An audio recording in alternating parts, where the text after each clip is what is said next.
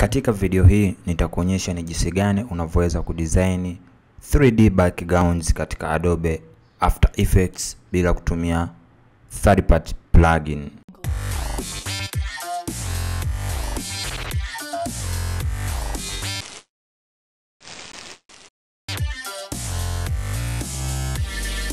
Kama nilivyosema kwamba nitafundisha jinsi gani unavyoweza kutengeneza 3D background katika Adobe After Effects. 3D background hiyo unaweza ukaitumia katika video yoyote ile unayotaka kuwa na design.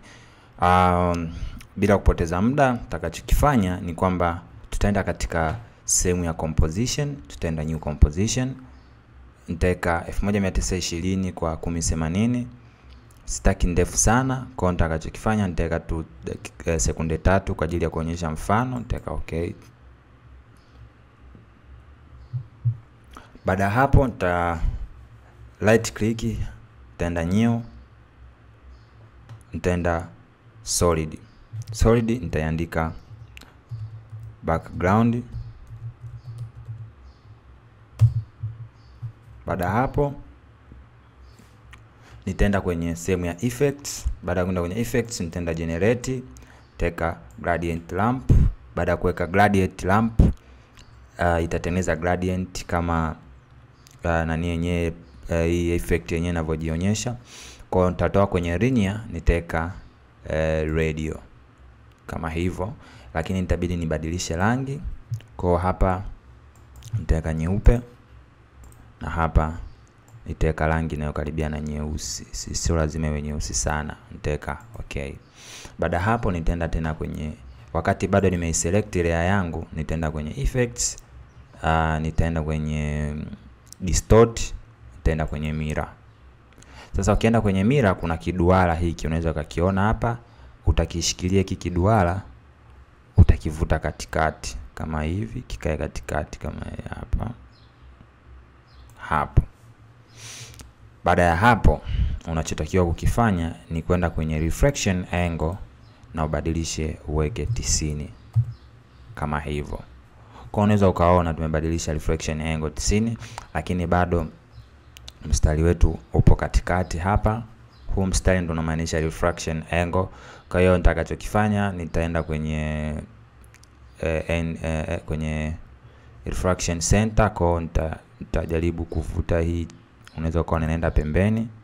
Kwa nitaenda ya pili yake inaenda chini kama hivi, lakini inavyoenda chini kuna weusi unatokea. Weusi huo tunaufix au tunaurekebisha kwa kwenda kwenye sehemu ya end of ramp.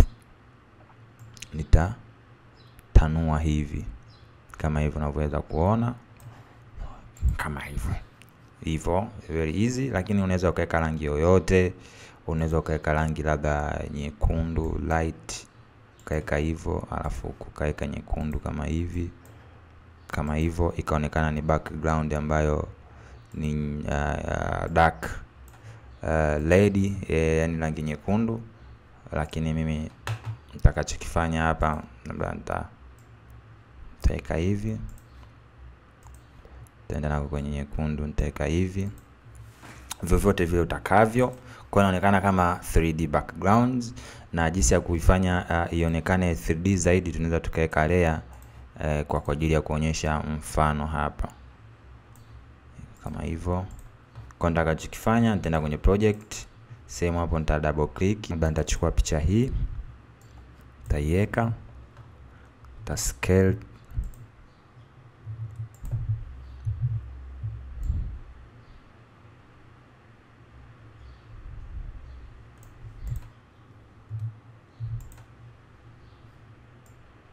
itakuwa kama hivi.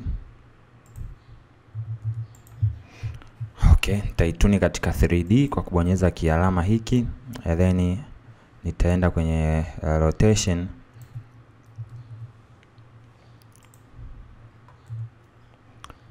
Kwenda kwenye Y nitaandika hasi 28 kama hivyo. Baada hapo nitaiduplicate tena kwa kubonyeza ku Control D. Nitaenda kwenye layer, transform, nitaenda flip vertical, kwa itakuwa imeshuka chini. Nitabonyeza P kwa ajili ya position. then nitaishusha chini kwenye y.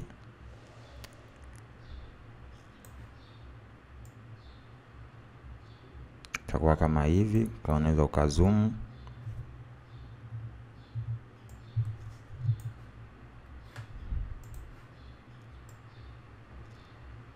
Kama hivyo. Nitakachokifanya nitaenda kwenye, nitabonyeza T, nitapunguza opacity. Itakuwa kitu kama 40 kama hivi.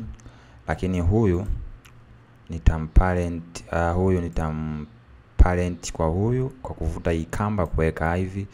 Kwa hiyo nikiset labda keyframe hapa, labda nikaenda mpaka sekunde ya kwanza, nikaweka rotation kwenye y, nikarudi nyuma nikaweka rotation iwe 0.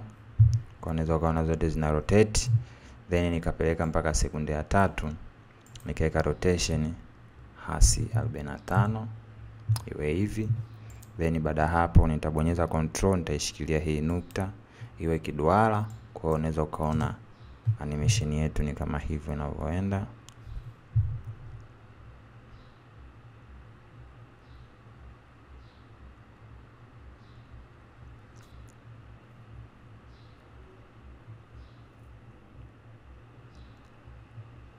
Kwa hiyo hicho ndio kitu ambacho nilipanga kufundisha siku ya leo. Kumbuka kusubscribe. Kama una swali, maoni, mapendekezo, sehemu ya comment inakuhusu hapo chini. Na kwa wale wanaotaka kujifunza Adobe After Effects taratibu, wao wenyewe wanaweza kujipatia package ya Adobe After Effects kwa kuchukua namba zangu hapo chini, then tutawasiliana tujue unaipata vipi na ujifunze mwenyewe Adobe After Effects ili uone kwamba programu hii jinsi gani ni rahisi kuitumia.